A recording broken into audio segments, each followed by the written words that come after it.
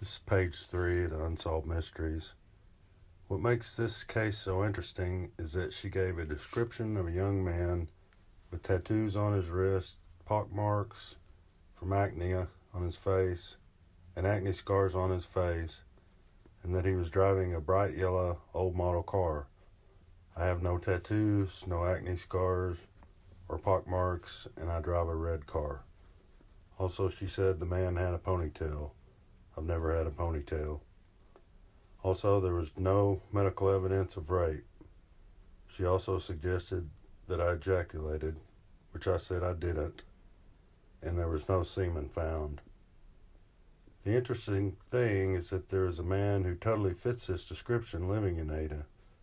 I found this out by chance when I told a friend of mine about the case, and he said the description fit a person he knew. The ironic thing is that I met this man in jail after he was arrested for possession of